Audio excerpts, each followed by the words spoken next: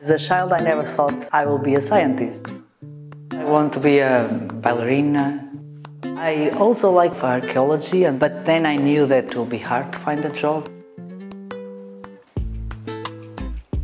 I discovered my passion in a lab.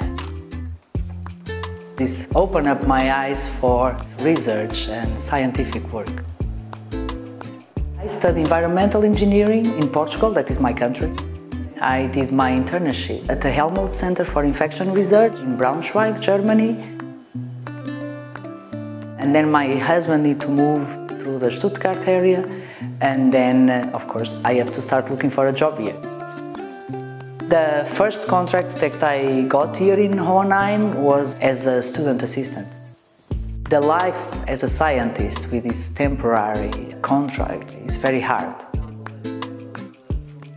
We live a life of uncertainty, always preparing the next move.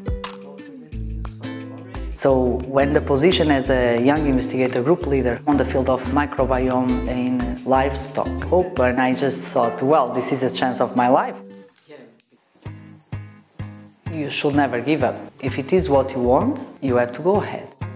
That was why at the end of the 5-year investigator group, I have to look for a solution. And it was the proper moment to get in touch with the Margarete von Wrangell Program. I dedicate a lot of time to write my application. I ask for advice from my colleagues from the institute. It's not helping if you just think. In the morning I opened my email saying that, congratulations, you got the grant. And I was like, I cannot believe. But then something happened. The university opened a tenure track Juniorprofessor position on my field, and I applied for it. The first year was very hard. I got pregnant. It is not easy to be a mom and a scientist at the same time, mainly because the childcare system is not really supporting. Then I have to deal with all administrative issues to start performing interviews, setting up a lab while teaching. So it was very complicated to do my own research on my first year as a tenure track professor.